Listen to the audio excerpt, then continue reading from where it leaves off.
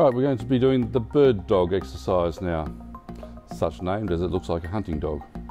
What we're going to do here is Zoran's going to reach forward with either arm up parallel to the ground if possible, and then with the opposite leg backwards.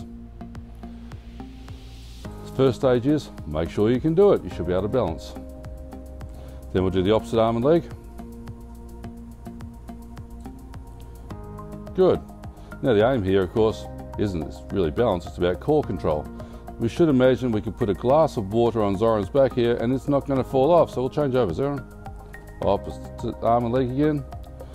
The plan here is to hold for about 10 seconds. I like to do 10 seconds each side 10 times. That'll be the aim, and the pelvis here should not be moving. Should be able to put a glass of water on here and it's not going to fall off. Let's do one more on the other side. Perfect control here, keeping the pelvis down. Arm forward, leg backwards, holding a strong position. That looks great. That's how the bird dog is done.